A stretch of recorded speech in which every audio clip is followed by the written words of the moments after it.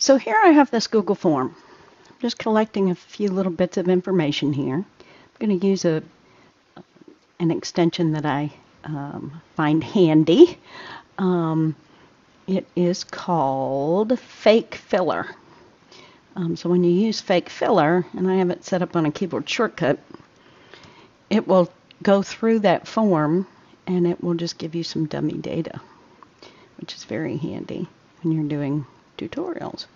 So I'm going to fill this form with some sample data. And you'll see, like any other Google form, I get the data I can have it come into a sheet.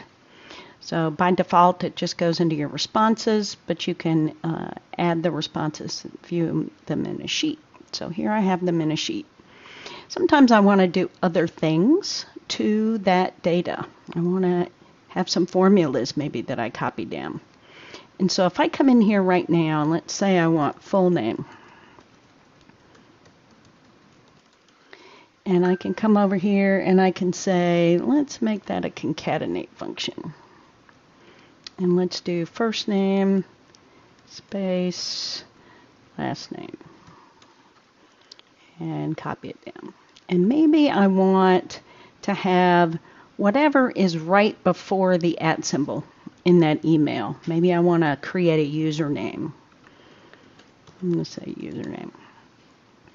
And I'm going to say, you know what? I don't really know how to get that formula. So I happen to have Gemini. So I'm going to come over here and I'm going to go to Gemini. And when I asked it, create a formula that looks at column D and only returns what is before the @ symbol, it gives me this formula. And so if I want to put that formula over here, I just go bloop. And if I want to copy it down, I go bloop. Okay.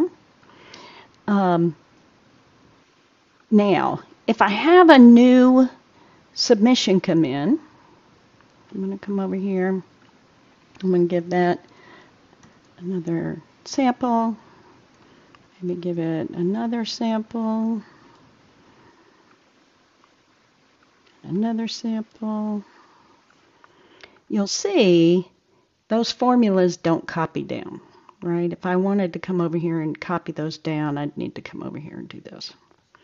But if you convert this set of form responses to a table, so if I come up to Format, Convert to Table, so now it looks like this, and I can do other things with this.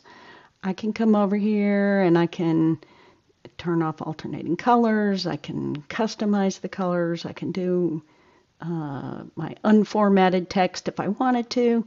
I can do all kinds of things here. But what I'm particularly going to talk about are these two columns here. And I tend to, if my column is being developed by a formula, I like to make my column header red so I don't forget that what I'm seeing there is the result of a formula. So here I am. I've got my table, and let's say I come over here now, and I'm going to submit some more of these. So I'm going to come over here. I do my submit. And notice that it's adding it to my table. And because those formulas were part of my table, it goes ahead and it copies them down. It used to be you had to use a formula called copy down. Or you had to use some other type of setup where maybe you were pulling an array formula in. But now you don't have to do that. Now you can just use a formula inside of a table that's inside of that responses spreadsheet. I would set up at least one response to go ahead and get that formula in there, and then what happens is it comes in, as long as you're adding it to the next row, it includes it in that table. So very handy little tip there.